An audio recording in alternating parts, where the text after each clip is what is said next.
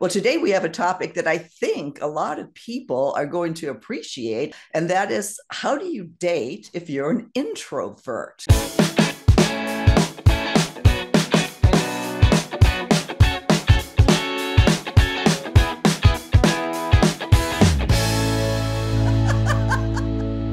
Thank you so much for joining us again on Second Act TV. Once again, I'm so happy to welcome back Sandy Weiner, the founder of Last First Date and the author of Choice Points in Dating. Sandy, thanks so much for joining me again.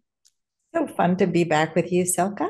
Well, today we have a topic that I think a lot of people are going to appreciate, and frankly, something I've overlooked on this channel, and that is how do you date if you're an introvert?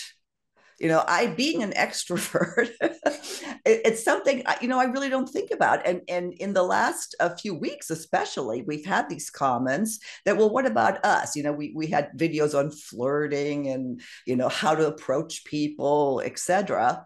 And then you came out with a video as well, introverts and dating. I thought, this is really important information. So let's talk about that today. And let's start with what exactly is an introvert? Because there's some confusion about that.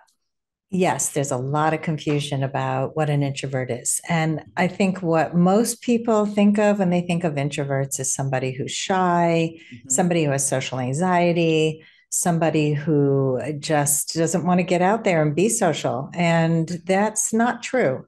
And I learned the truth about what introversion is from Susan Cain, who's the author of Quiet, the Power of Introverts in a World That Can't Stop Talking.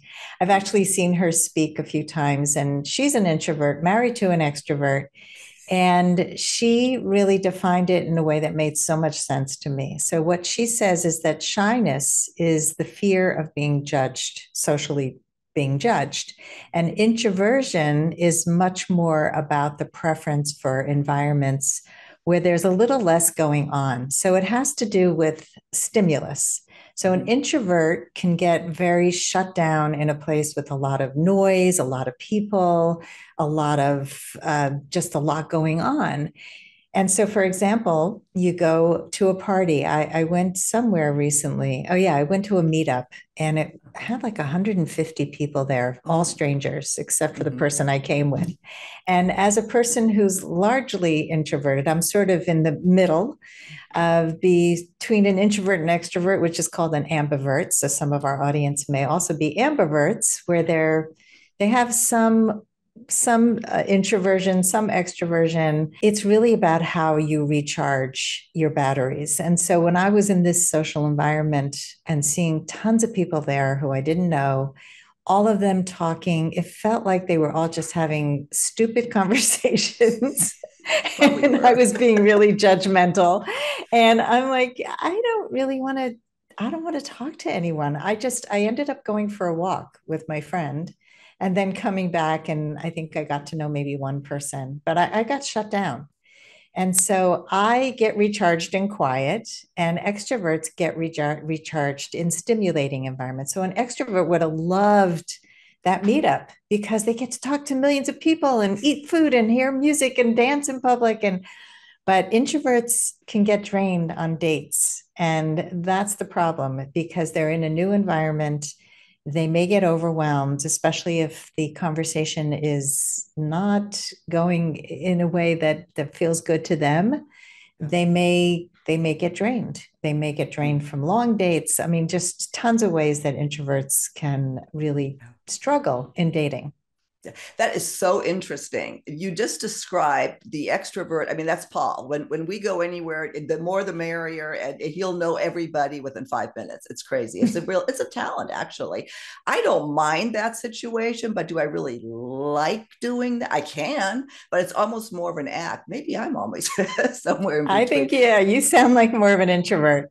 Yeah, so that's so interesting. And then the other thing I think that's important to get across is that a lot of people, and I think you alluded to it, but that see introverts as sometimes being aloof or even off-puttish, Mm. that there's something wrong. And I think that's the message up front that I'd like to help get across, by everything I've read here and listening to your video, is that there's nothing wrong. it's one personality trait and another, and there's one isn't better than the other. I think shyness and social anxiety is a whole other topic. Would you agree with that? 100%. And I'll give you an example. So Susan Cain, who wrote that book, Mm-hmm. and she's really known as the expert on introversion. She has a whole community of people who are introverts and who really love going deep with people. She talks about some of the skills that she developed because she's married to an extrovert. So, one of the examples that she gave once when I heard her speak was she would get in the car and her husband would put the music on really loud because he liked stimulus. So, it's finding a way to coexist with somebody who is much more extroverted than you and finding the way to be like at a party. She used to take her own car so that she could leave early. And that's also something that a lot of introverts, they just get drained. Like I knew that within 10 minutes, I did not want to stay at that meetup. So interesting. Again, I have one of my best friends since seventh grade. You just described her. And I always got mad at her. I said, Debbie, can't you, why do you have to leave so early? She is an introvert. And that's Yeah. okay. And I almost feel bad now at some of the advice I gave, not just her, but people in general. It's just put yourself out there. Do you that's not necessarily something they want or can do. And again, there's nothing wrong with that. Yeah, so I really appreciate that you brought this to my attention, and I enjoyed the reading on it too. I'll link to the book that you referenced as well. Mm. Well, so how does that affect dating? There's a lot here, I think, to cover. I think one of the things I want to bring up, the first question, and then let's go into some tips for introverts, is that an extrovert, one of the real benefits that I'm getting out of this is that because they do connect more on a deeper level, one-on-one, that you really have a chance of developing a relationship with an introvert, perhaps much better than with an extrovert who, is somewhat aloof when it comes to that. Definitely introverts tend to go deeper. Extroverts doesn't mean that they're not deep, but they're also comfortable with less deep conversation. Yeah.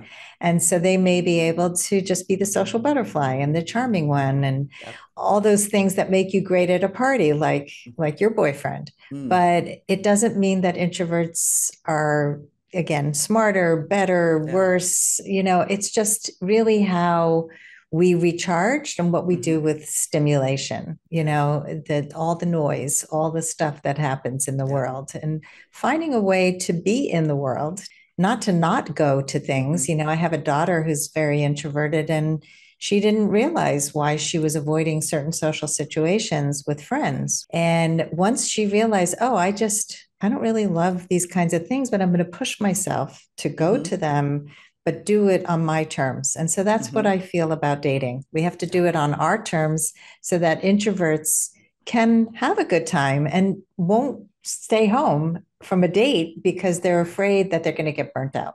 Well, let's go into some of the tips that you have. The first one here is manage your time, like you just said, so you don't get burnt out. What exactly do you mean by that? Well, definitely on a first date when this is a stranger, and most of the time people are dating online, so they're meeting people they don't know. Mm-hmm. It's exhausting to put yourself out there to have conversations with a stranger. Mm-hmm. So limit the time.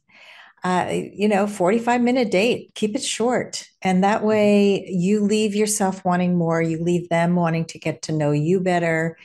This happens also a lot when you're meeting somebody where you've had a long distance relationship before you meet. So maybe you're getting to know each other on video or, FaceTime, Zoom, whatever, and phone calls.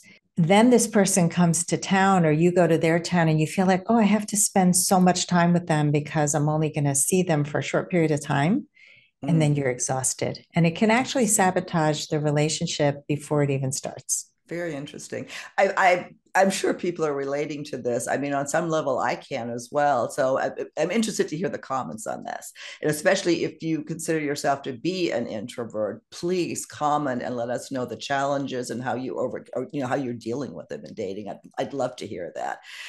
The second one here, come prepared with good questions to make conversations more meaningful and interesting. It's probably good advice for just about anybody, but let's go into that, why that's especially important for introverts. I think it's important for introverts because they can get shut down easily. And so if they're coming and feeling prepared, and this is true for any social situation, Mm-hmm. when you feel that you can add value, that you can ask good questions, when you can bring value also by bringing good answers. And when I work with a client, I have them come to dates with answers to the common questions that they may get. And so if you're also coming with good questions, you're going to guarantee that you have something to talk about Mm-hmm. and you'll be able to keep the conversation going, which is important to somebody who can be overwhelmed easily with the stimulus. Yeah. When you say good questions, what give us an example of what's a good question? So a lot of people say, what do you do? What do you Mm-hmm. do? That's like the worst question. Yeah. it's, I mean, it's common. I mean, you do want to know what do they do for a living, but more Mm-hmm. important than what do you do is what do you love about what you do? Mm-hmm. So just changing the words a little bit. What do you love about what you do? Or what would you do if you could do anything in the world other than what you do? Or what drew you to this career? Mm-hmm. Because most people just find out the surface, just the day to day, the Mm-hmm. I'm a lawyer, I'm a doctor, I'm a teacher. It Yeah. doesn't mean anything. It doesn't give me Mm-hmm. insight into who you are.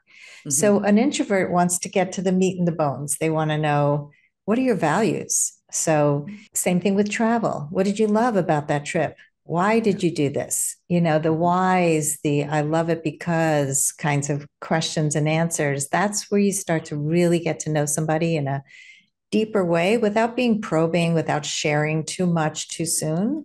Well, that sounds good to me. That I mean, you get to the heart of what really matters. So, yeah, Exactly. good. And one thing I do with questions that I find easy, I don't know, maybe introvert wouldn't, is just asking questions. I had somebody ask me, because, well, I don't know how to carry on a conversation. You don't have to worry about that. Just ask questions that open-ended questions, not yes and no. Then you don't have to worry about talking, and you're making this person feel interesting. Exactly. That's And with yeah. online dating, you get a lot of information about them. So Right. you come in, you already know some things, hopefully, because somebody has written a profile. Mm-hmm. But, and then there are people who ask questions that are really annoying, like, how long have you been single? Why are you on this dating Oh, site? I What are know. you looking Yeah. for?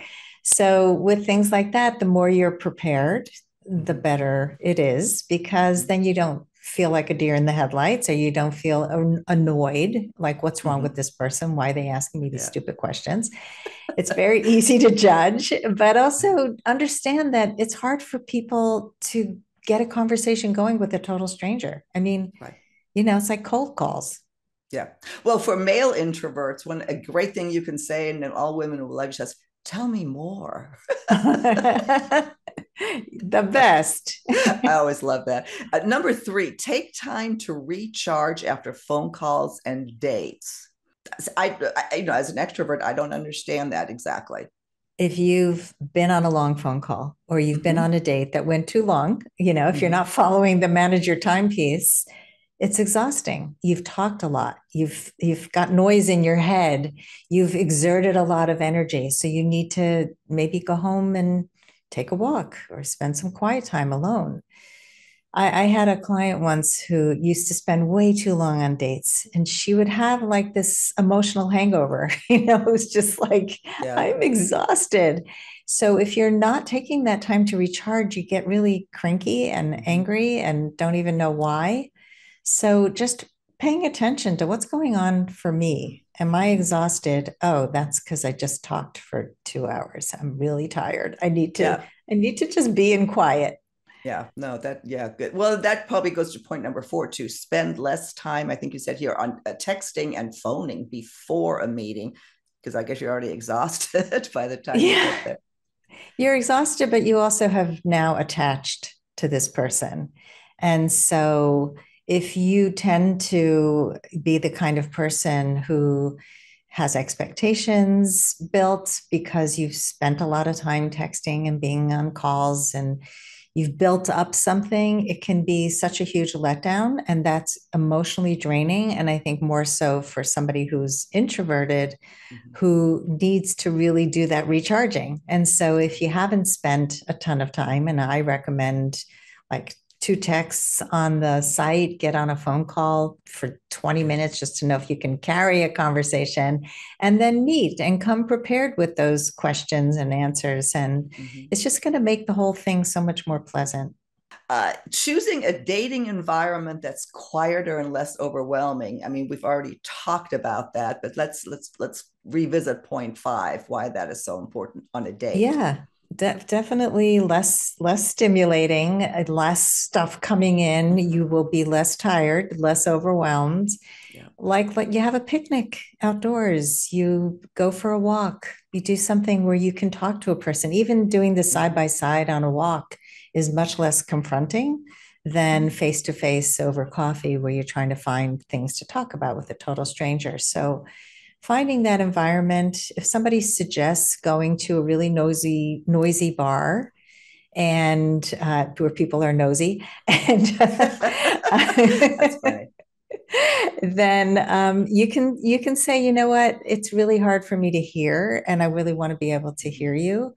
Can we choose someplace that's a little quieter? So don't be afraid to advocate for what you need. I think it's really important to do that. Yeah. Well, based on all your descriptions and your advice, I think introverts have it more together than extroverts. I mean, it's so much more, it just sounds so much more meaningful. And I'm glad we're talking about this because introversion to me almost sounds like more of a benefit than any sort of hindrance. Now, if you do feel yourself being shy, again, that's another issue. But introversion in and of itself, gosh, thumbs up. Sandy, we're coming to the end. What else is important to mention here, both for people perhaps who don't understand it or who are introverts and dating? I think a lot of people are afraid to label themselves, Mm-hmm. and they feel it's limiting. But I Mm-hmm. feel that when you understand yourself, you're going Mm-hmm. to do so much better in the world. So it's not to put a label and make you wrong in any way. I think for anybody, if you are an extrovert, an introvert, an ambivert, just Mm-hmm. know yourself and act accordingly, because the more you know, the better you're going to be on Mm-hmm. dates and in the rest of your life. Yeah, I agree. I think these are good dating tips, period. And it's nice that we can put them with a label because people, yeah, yeah, we do identify that way. And I think the important thing that I want to leave again is that somehow extrovert is seen as somehow better. And my goodness, it absolutely is not. So again, thank you, Sandy. I look so forward to the comments. I think this is a topic we can explore more, perhaps even, go to the shy aspect of it. And I look forward to another conversation with you soon on Second Act TV.